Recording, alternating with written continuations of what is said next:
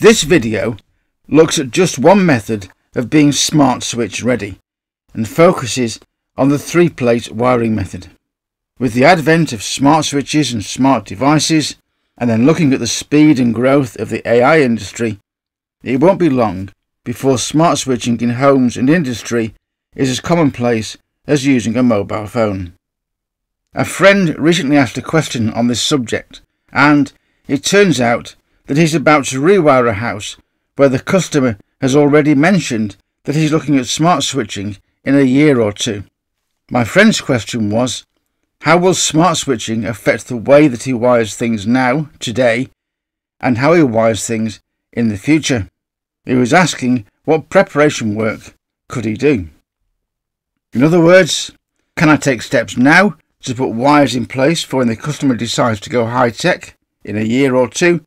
How can I take some small, inexpensive steps to plan ahead with the lighting circuits to make my job easier in the future? And when I told him, his reply, "Is that it? Let's look." This is a very short video on what is required. We are making the assumption that most of you already know how to wire to a 3-plate system. For those that are perhaps new to the trade or need a reminder, which is what the Learn Electrics channel is all about, we have lots of videos on our channel covering all the lighting types. We've shown here the basic one-way, one light, one switch configuration, where we have the loop or feed cable going directly to the ceiling rows, usually in 1.5 by 1mm twin and earth, and a 1mm twin and earth used as a switch cable. This can be made into a two-way switching circuit by adding a 1mm 3-core plus earth cable, often called a strapper cable.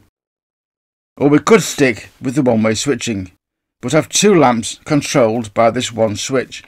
All we've done here is to extend the switched line and neutral between the two ceiling roses. And then we can go to two-way switching with two lamps by adding our strapper cable to the previous circuit. So, back to the question, which was, if I rewire the house to the basic 3-plate system using the blue in the switch cable as a switched line, what happens when the customer phones me in 2 years and asks me to put his smart switches in? If the blue is already used for switching, what can I do? And this is it. All that you need to do is this. At the time of the rewire, install 3-core plus earth as the switch cable, and then wire as you would for any of the switching types and leave the neutral at the switch ready for use. And this is the only change. As the next slides show, when you need a neutral, it's sat there waiting for you, and if you don't need it, well, it just sits there anyway.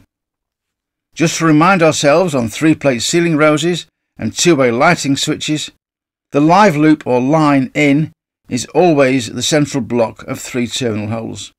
The outside block of 3 is the neutral block, and the outside block of just 2 terminal holes is the switch block, plus an earth terminal as well.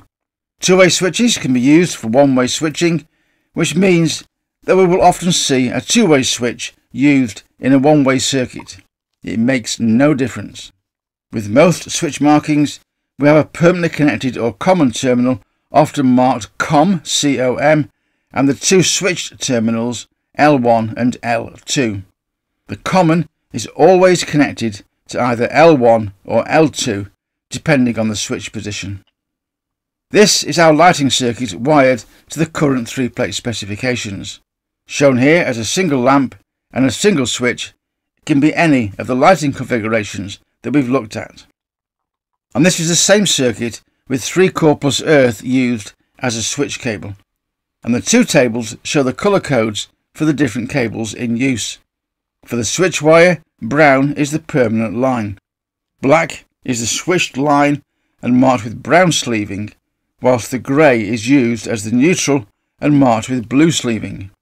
The bare earth or CPC should be sleeved green and yellow throughout its exposed length. We must terminate the neutral wire into something. We cannot, must not, just leave it loose and exposed in the back of the switch. We can use a Wago, a terminal strip, or any other suitable terminal that will do the job safely and efficiently. And this is the same circuit using 3-core plus earth switch cable and a 3-core plus earth strapper cable for two-way switching. So it really is as easy as that. A little forward planning and you are well prepared. Cost-wise, it will make a difference of just a few pounds to the customer for the difference between 3-core plus earth and the twin and earth cable, plus the cost of a Wago or terminal block. On a good working practice side of things, we do not use the earth of a twin and earth as a neutral or a switch wire or any other wire. The earth is used exclusively as an earth or CPC. As regards colours, there will often come a point when switch wires or 3-core wires can't be colour matched to others in the same terminal hole. Don't worry about it. The important thing is to make sure that they are appropriately colour sleeved. Brown for wires that will have 230 volts on them at some point, and blue for neutral wires. And there we have this very short video about future-proofing your next rewire, or indeed that new installation, to make it ready for smart switching where a neutral is required at the switch. There are other methods, and we will look at these very soon. Thank you for watching. It really is appreciated, and we hope that you found this video useful. Please subscribe to our channel to get access to all of our videos, and remember to click on notify to be sure of not missing our next video. And you will find even more information, videos and help on our website at learnelectrics.com. And don't forget that you can also type in Learn Electrics, all one word, into the YouTube search bar to go directly to our channel at any time from any computer. We are constantly adding new videos to our channel, so don't miss the next one. And once again, thank you for watching, and we hope to see you again very soon.